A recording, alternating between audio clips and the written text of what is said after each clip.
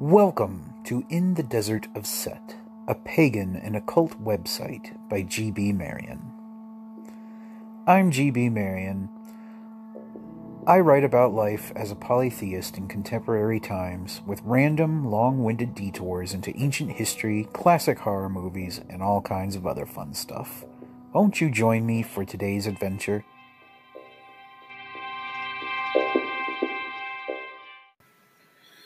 If you'd like to read a free electronic print copy of the following recording, please visit desertofset.com.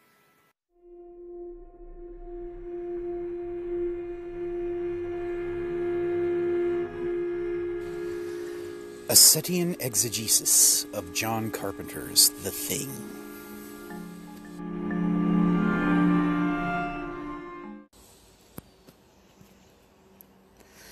John Carpenter's The Thing from 1982 wins my vote for the most frightening monster film ever made. Its unique history begins with a science fiction author named John W. Campbell, Jr., who wrote a short story in the 1930s called Who Goes There? It features a team of scientists who discover a spaceship buried beneath the ice in Antarctica. They dig out the ship's pilot and bring it back to their base, thinking it's just a frozen fossil. But once the creature thaws out, it springs into action and starts terrorizing everybody. Then it's discovered that the Thing, as this hostile invader comes to be called, not only digests its prey, but can manipulate the cells of its body to shapeshift into whatever it has eaten at will. The men at the research facility soon learn this applies to human beings as well as to animals, and they descend into violence and paranoia as they accuse each other of being the monster. That's when a guy named R.J. McCready, played by Kurt Russell, takes charge of the situation and figures out a way to determine who's who. In 1951, the great Howard Hawks decided to make a film adaptation of Who Goes There that was renamed The Thing from Another World. This was the very first of what would later be called the atomic horror films, in which humanity is threatened by giant radioactive animals, mad science experiments, or commies from outer space. For whatever reason, the setting of Campbell's story was switched from Antarctica to the North Pole, perhaps as a response to Cold War pressures at the time, and the shape-shifting alien was reconceptualized as a blood-drinking humanoid made entirely of vegetable matter. One character actually refers to it as a super carrot. Despite these drastic changes, The Thing from Another World is one of the greatest sci-fi horror films ever made.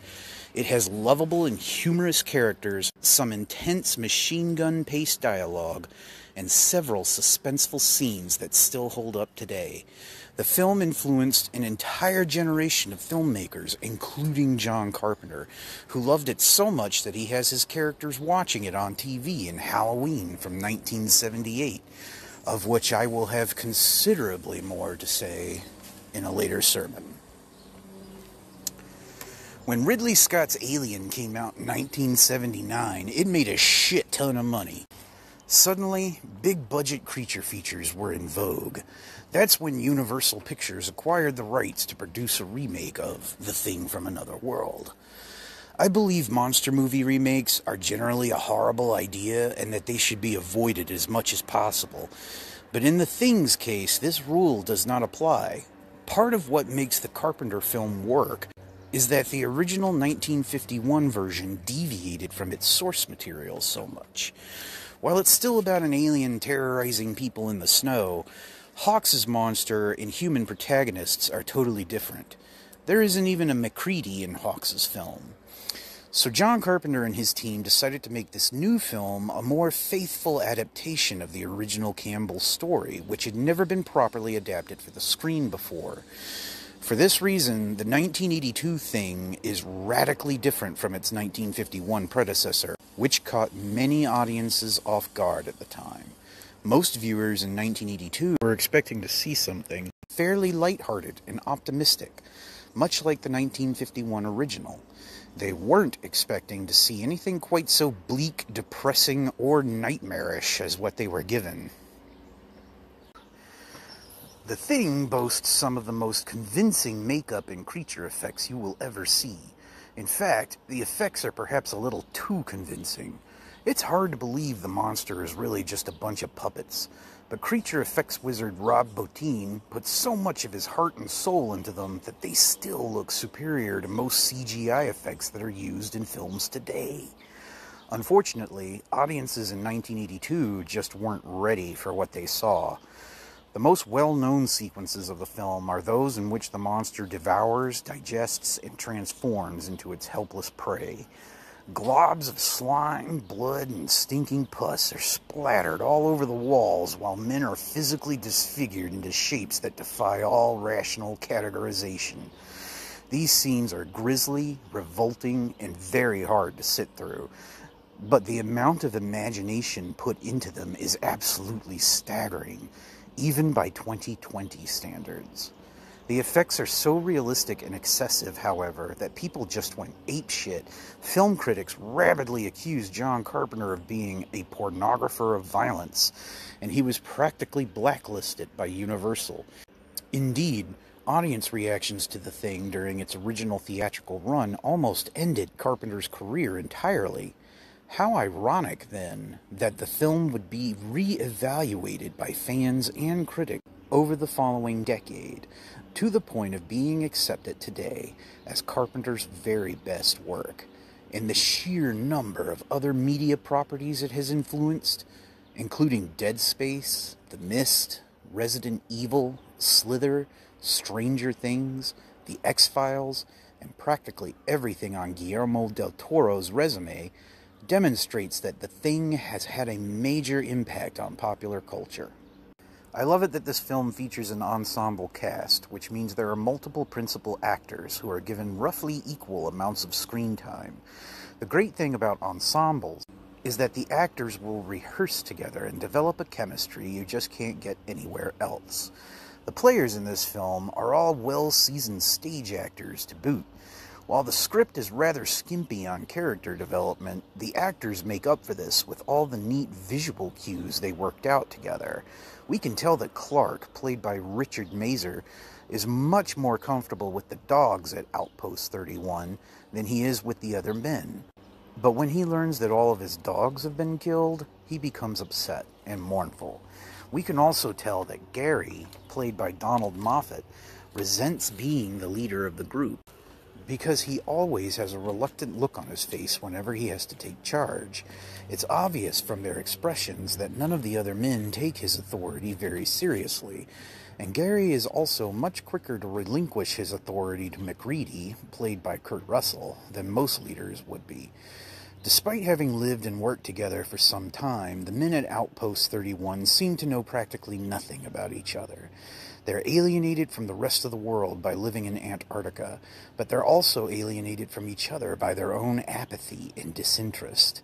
Since The Thing can imitate any life form perfectly, neither the characters nor the audience can ever tell who is who.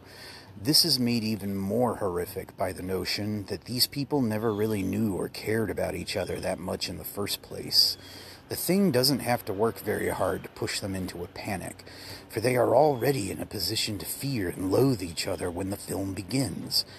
If their humanity is all that really separates these men from The Thing, that wall of separation must be frightfully thin. One criticism I sometimes hear about this film is that the actors are all male.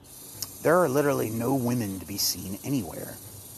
I can understand why this bothers some viewers, but I actually appreciate the all-male cast for a couple of reasons. First, there's this unspoken rule in Hollywood that monster movies must always have some kind of heteronormative sex appeal. There must be gorgeous hot women removing their clothes for the male viewers, and there must be one dude and one dame who make it to the end so they can presumably fornicate once the credits roll. The Thing dispenses with this wisdom by not even allowing the subject of sex to be breached in the first place. This could have been accomplished by casting only female actors as well, but I think that would have been a terrible idea in 1982. This movie is about a slimy, tentacled monster that likes to rip people's clothes off and insert itself into their bodily orifices, which is already disturbing enough as it is. If there had been any women in the film, I guarantee they would have been sexualized. I know this because there were other films being produced during the same era that indulged in this exact form of sexual exploitation, including 1980's Humanoids from the Deep and 1981's Galaxy of Terror, which both feature monsters raping women on camera. At the time, casting all the characters as male was probably the best way to keep the thing from going down that particular rabbit hole. Indeed, it is one of the very few 1980s monster films ever made that doesn't feature any kind of sexual exploitation at all. I think another reason audiences hated this film upon its original release is that it's just so goddamn bleak. Even the goriest slasher movies of the 1980s usually had some kind of comic relief or silliness in them. But aside from some very brief touches of humor here and there, The Thing offers no such relief, nor does it offer any clarity with regards to its conclusion. Audiences prefer happy endings in their monster movies, but they can also handle bad or scary endings as long as they're clear-cut. The evil can either win or be defeated, but it must clearly be one or the other. The Thing throws this archaic rule right out the window, for its ending is completely ambiguous, leaving us uncertain as to how the story really ends. And that is something most people just can't seem to handle in a movie. Mind you, I can understand why. It bothers me that we never find out exactly who won and who survived. But that's what makes the ending work. It continues to bother you and haunt you long after the credits have rolled. I still wake up in the middle of the night every so often wondering, who's really human at the end of The Thing? In my opinion, the titular beast is an even better representation of Apep, the supreme enemy of all gods and creatures, than H.R. Giger's Alien.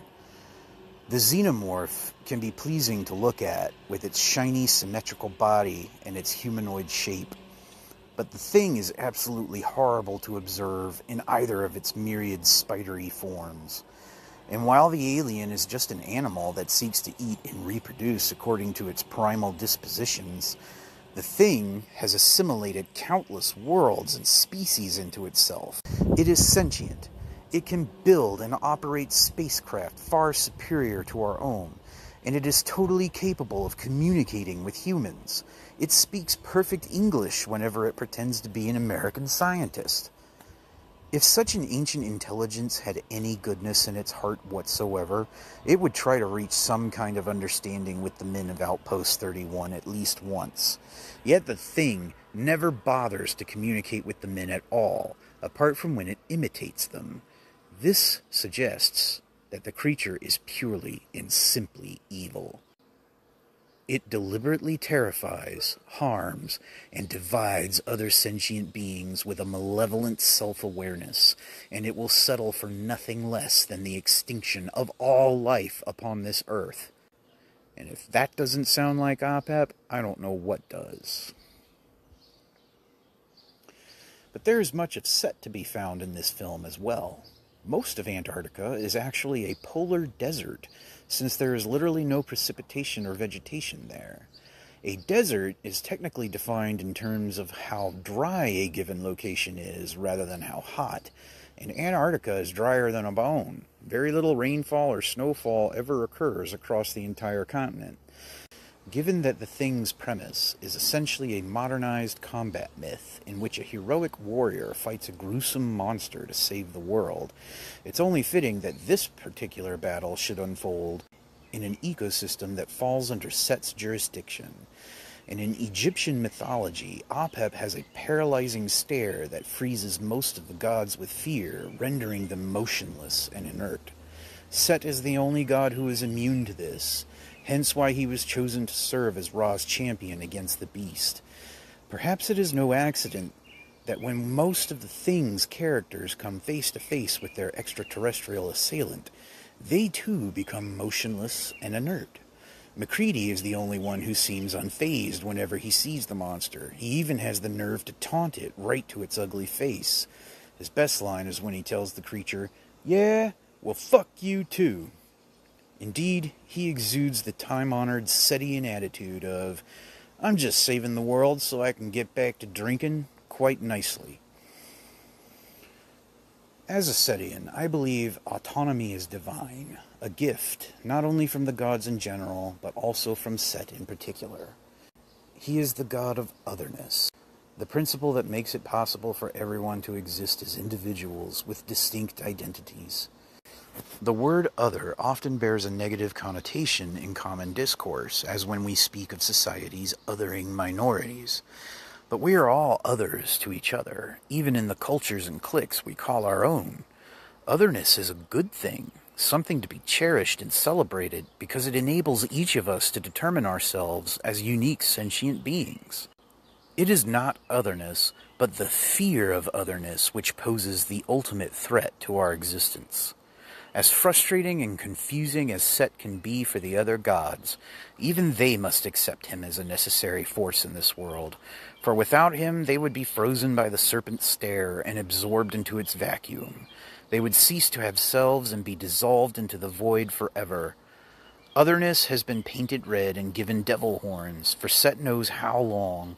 But true evil is the desire to exterminate otherness, to eliminate whatever is different. And the thing is a perfect representation of such erasure.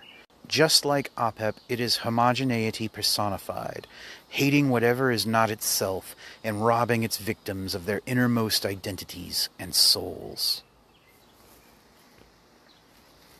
John Carpenter is legendary for scoring most of his films himself, but for this venture he recruited the Italian composer Ennio Morricone, who is most well known for scoring 1967's The Good, the Bad, and the Ugly. Morricone wrote about 50 minutes worth of orchestral music, approximately half of which would never be used in the final cut. Supposedly, Carpenter had difficulty deciding where to insert certain pieces of music into the film. So while the thing was in post-production, Carpenter went to the recording studio and hammered out some incidental pieces to make up for the material he couldn't use. As a result, about 90% of the music in the thing is Morricone's work, while the remaining 10% consists of Carpenter's trademark electronic drones. The theme song, which is actually titled Humanity Part 2, was originally written by Morricone, but was later rearranged with electronic instrumentation to make it sound more Carpenter-esque. I happen to own a version of the soundtrack that includes both Morricone and Carpenter's material, and it's my all-time favorite album to play during worship. I mention this because I find the Thing soundtrack useful for execrations, or hexes or curses that target spiritual rather than human adversaries. In the procedure we've used in the LV-426 tradition, we take some ceramic pots and draw or write things on them to represent our fears and our personal demons. Then we invoke the serpent into these pots, and we invoke the Red Lord into ourselves. Once a spell against Apep has been recited, with plenty of angry and forceful language, everyone smashes their clifothic pot to bits and pieces, sending the serpent back to whatever hell it comes from. This is more than just a therapeutic activity for stress relief. It's a spiritual battle in which we actually smite the negativity in our lives with all of Set's power and fury. It's helpful to use music in this kind of worship service, and the Thing soundtrack has always given me the best results. It heightens the effect of the ritual, making me feel as if I'm actually in some desolate wasteland, getting ready to face off against an ancient evil. Even when I listen to the music outside of ritual, it always puts me in a meditative mood, steeling my nerves against whatever stressful crap I happen to be worrying about at the time. I suppose I've rambled on about this movie long enough. The point is, John Carpenter's The Thing isn't just a great sci-fi horror movie, it's also a great parable for Setian spirituality. It's the ultimate cinematic combat myth for the contemporary age, and it is deeply inspirational to me in my own daily quest against the serpent. It still gets under my skin, too, despite the fact that I'm an adult now and I've seen this movie over 1,000 times. I still get spooked whenever the power goes out and I have to walk around my house in the middle of the night. I can't help but imagine the thing slithering around down there in the dark beneath my bed, waiting to assimilate me in my sleep. There is simply no other movie monster that continues to hold this kind of power over my imagination today, and there are few other films that inspire me as much as The Thing does. If you're a Setian and you've never seen this movie, give it a try as soon as you can, and feel free to share your thoughts about it with me. I'd love to know what you think.